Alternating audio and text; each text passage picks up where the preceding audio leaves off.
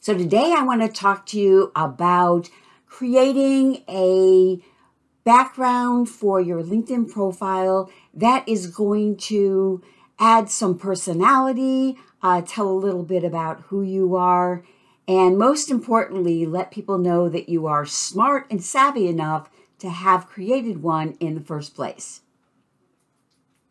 Most of the clients that I work with choose blue as their color palette. Most people know that blue signifies sincerity and trust, and it's used by a lot of brands.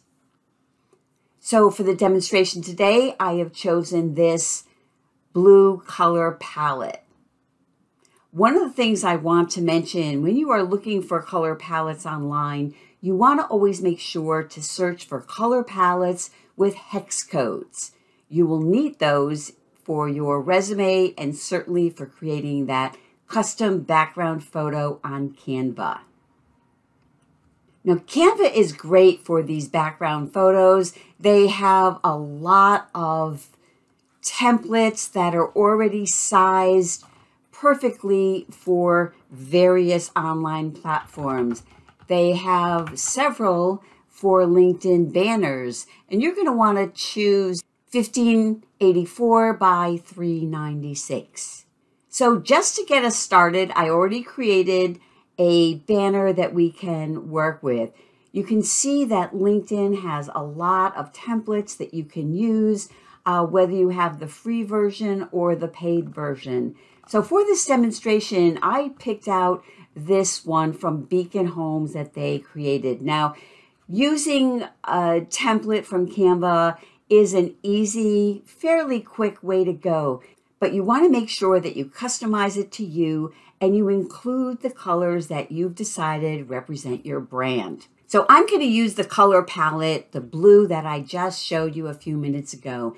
Okay, I got a little head start with the template that I selected. I removed the icons that I'm not going to be using for this background image, and I selected a photo that is going to match the personal brand that I'm working on for someone who's working in public relations.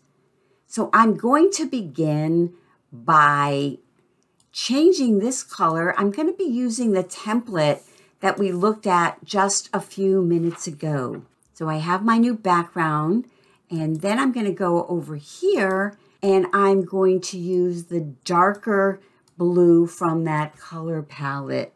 So I have a good start here on my color palette. And what I'm going to do just to bring in the photo a little bit is when I go over here, I'm going to go and I'm going to look at the photo. And I think I'm going to go with this color.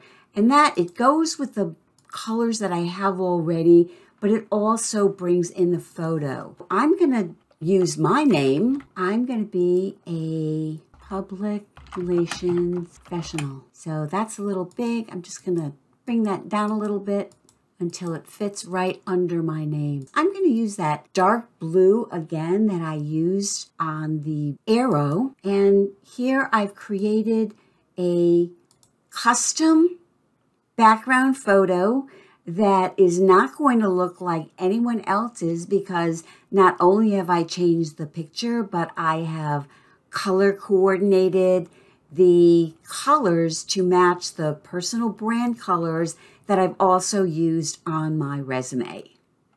I hope you found this brief tutorial on creating your own personal brand helpful. If you did, follow for more.